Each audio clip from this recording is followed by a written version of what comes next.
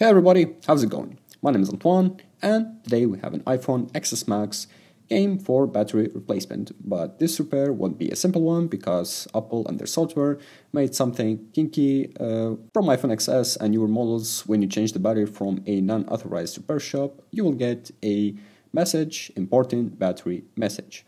You can see we have the battery health, which is 80%, so that's why the customer wants to replace the battery. And this is, I'm going to unpack the new battery. I'm going to show you also.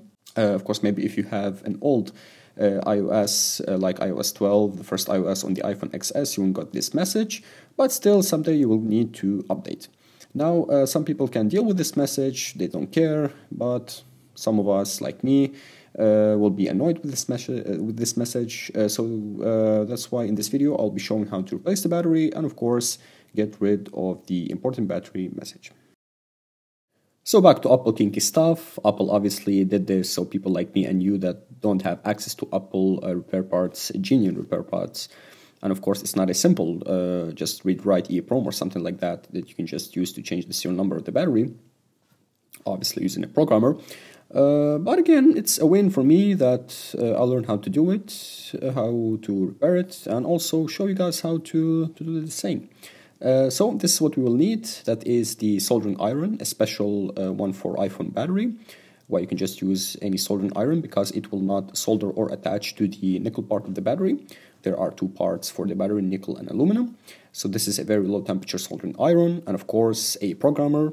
This is the GCID V1S 6-in-1 that I'm using. Of course the programmer to reset the cycle count and the health of the battery.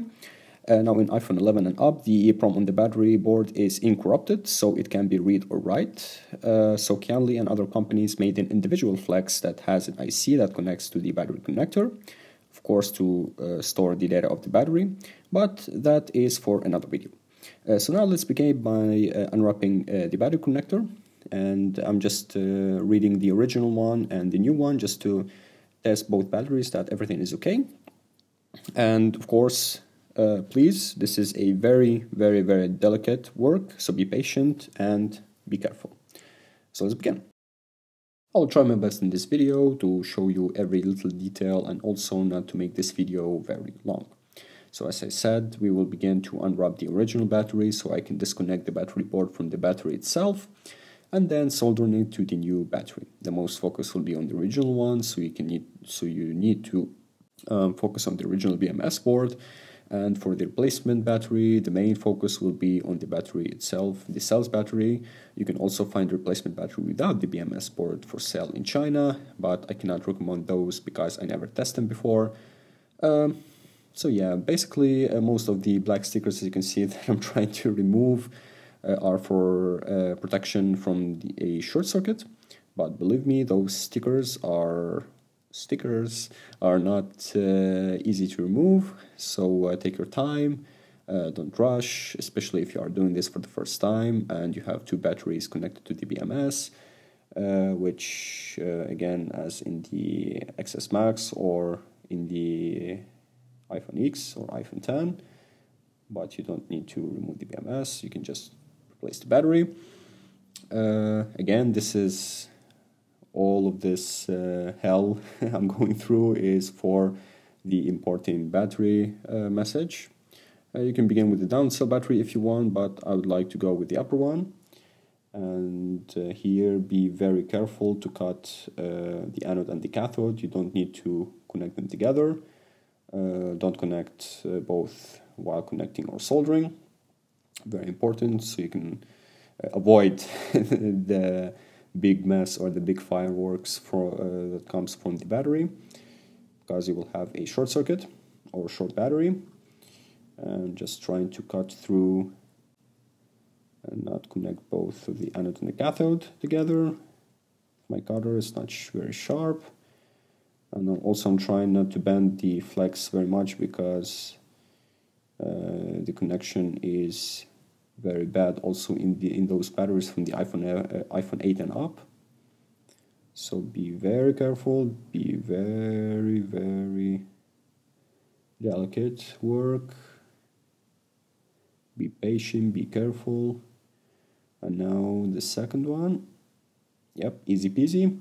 So the upper board, the upper cell battery has gone, and now I guess to the easy part, which is the down one. Okay. Again, a lot of stickers. Apple. Okay.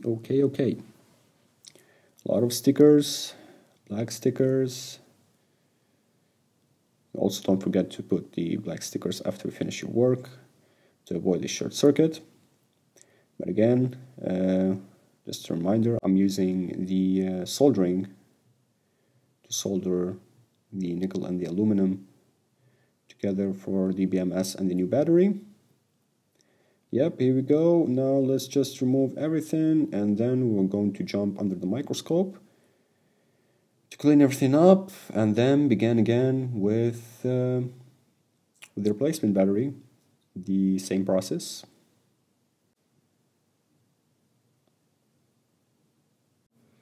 And by the way, I like the soldering way more than the welding spot machine. I don't know, I got used to it. So yeah. Yep, everything looks fine. The flex, I didn't bend the flex very much. So yeah, let's go. Back to my beloved microscope, and now I'm going to remove those two aluminum nickel parts left from the original battery, so we can have a clean side to solder the replacement battery from the down and the upper side of the board, and of course the cells of the battery. Of course, using the same solder with a very low temperature on your soldering iron station. So I'm using 280 degrees Celsius. You can use up to 300 degrees Celsius just to make sure that you don't damage the original BMS. And after that, we're going to repeat the process to the replacement battery. So we now clean everything. After that, going to jump to the replacement battery. Same process, same work. Let's go. So now to the replacement part, and we're going to remove the sticker again. Also gonna cut between the two cells, and now going just to remove a part of the adhesive of the battery, so I can access the BMS without any problems. Carefully. To be honest, I don't give a shit about the BMS of the replacement part, because I'm going to solder the original one, as titled in the in this video. And I guess those stickers are far more easy to remove from genuine ones. Yes, as you can see, just one sticker. And now let's see the BMS on the non-genuine parts. As you can see, this is how it looks. Maybe slightly different, and it's soldered on the flux. On the flex. So now to the other part. After that, we're going to jump to the microscope and start to desolder the flexes, and then solder the original part. And after that, we have a couple of steps to do, very important steps to do. So yeah, those are the non-genuine parts. So now let's jump under the microscope. Let's go. And as you can see, those are 5 pins, pinouts that are connected to a flex that connected to the BMS. Now we're going to remove again. Here you can use how much you want temperature, because I don't give a shit again about the BMS of the replacement part. But of course, don't use like 400 Celsius or something like that. I guess maximum you can use 340. And again, but I guess it's a original part, the BMS itself, without put to consider that the flex that is connects to the BMS itself. It's not original. Clean the solder a little bit, so we can solder the pad itself on the BMS. And now Also remove from the other part, just to make sure that everything is okay. This one is hard to pull, but here we go. Again, clean everything, and now let's jump and solder to the original one. So this is the downboard, or the downside of the BMS to the battery. Little flux. Here we can use a small amount of solder also, just to make sure that everything is soldered okay. The temperature you can use up to 315 Celsius. Less is better, obviously, and also the same here, first time. So yeah, after we finish soldering everything, we're going to get the battery as one piece, and then we have a lot of, as I said before, we have not a lot, just a couple of steps, very important steps to do, so we can connect the battery with the phone. Okay, final results. I don't have any new stickers, so I used the old ones, and now we only left with 3 very important steps, which are, first is to activate the battery. This is a very important step so that the battery can be read by the phone, and you can do this by injecting 3.8 volts to 4.2 volts from your power supply to the battery connector itself, just for a couple of seconds. And after that, we are going to bring our GCID programmer so we can reset the cycle count and the battery health, again using our GCID programmer. And as you can see, we still have the same battery cell number, because that's why we swapped the original BMS with other cells. Okay, resetting the health. I don't like to push the cycle clear, because sometimes the bottom is glitchy. So everything looks fine, 100%, 0 cycle counts. And now for the final step is to reset the battery connection, or using an iOS bug to get this battery working with no important battery message. A note, if you don't do the last step, it could cause an error in battery settings, but it will still show the battery health in battery settings.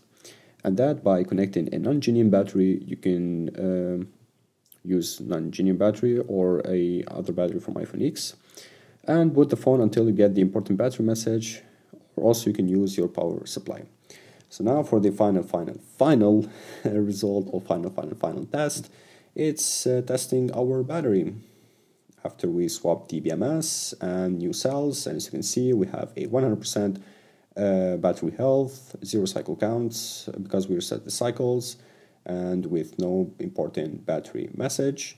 So I guess our job is done here for the iPhone XS Max.